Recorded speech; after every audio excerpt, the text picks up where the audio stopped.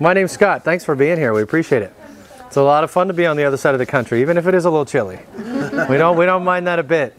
It's nice to come over here and realize rain still falls from the sky, you know. We're from California. This event was born in California. We have 6 events across the state in California, and last year it was nice enough of White Flower Farm to come host us, you know, in our first year last year. So we're thrilled to be back. As you go through the piles there, you'll find some tomatoes that are stretched out and kind of rangy, like this one. Others that are a little tighter and a little bit more stocky. Which one's better? Either one. I like.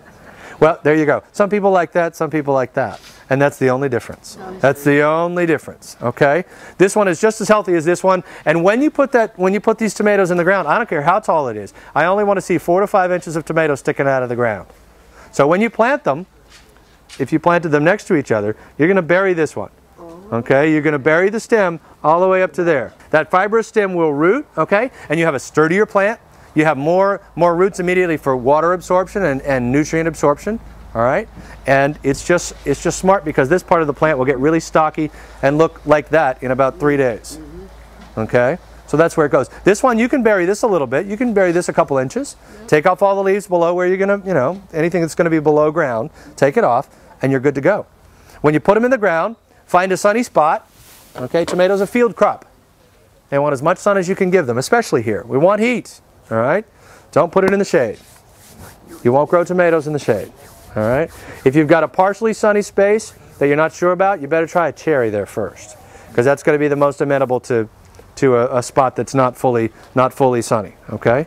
When you put the tomato in the ground, if you have a really nice area in your garden that you've used and is nicely, you know, composted and all, you're pretty much set. Even if you do, and especially if you don't, add something to that mix before you put the tomato in the ground. Buy a great bagged product. That usually translates to expensive. Okay, don't get chicken manure and don't find steer manure and put it into the ground. Find a good bagged mix and amend, change your soil composition by adding that. That's what you want to do before you put this puppy in, okay?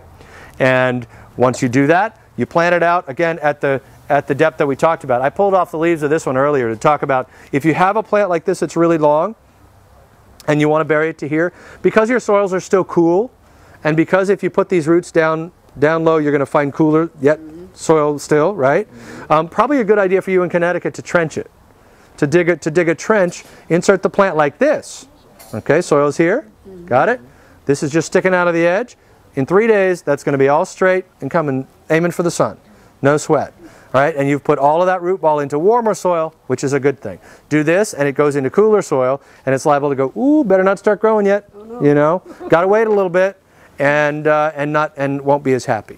All right. So when you put your plant in, fertilize it. You've already amended your soil, so you have a good growing medium. You need to give it a little vitamins. Whether you use something from White Flower Farm, okay, that's got it's a grow fertilizer that's 18-18-18, or you use an organic that's going to have much lower numbers. Whatever it is, balance is a key. The 18-18-18 makes sense. 8-8-8 makes sense. That's what my grandfather used to use. Never strayed from that. 8-8-8, it's all he would do. If you're going to use an organic, you're probably going to find a 4-7-5 kind of numbers on there. It's all good. You do what you want in your garden. Chemical, organic, you decide. How much water do you give a tomato? Does it want a lot or a little? A lot. Okay. They will take a lot of water. Okay, but you don't want to overdo it. All right, it's really important that you don't overdo it. When you fertilize, you're going to do it when you put the plant in, and you're going to fertilize again in about 5 weeks when most of the plants start to flower, or you're seeing a good amount of flower going on. That's it. Especially if you have good soil. The plant will take care of itself. As you get to the end of the season, a couple just hints at as ripening comes on. We're all anxious for tomatoes. We are, but if you pick the minute, especially cherries, if you pick the minute things turn colors, you might be disappointed. You might be disappointed. So, especially a cherry, let it sit on the vine just a little bit before you pick it.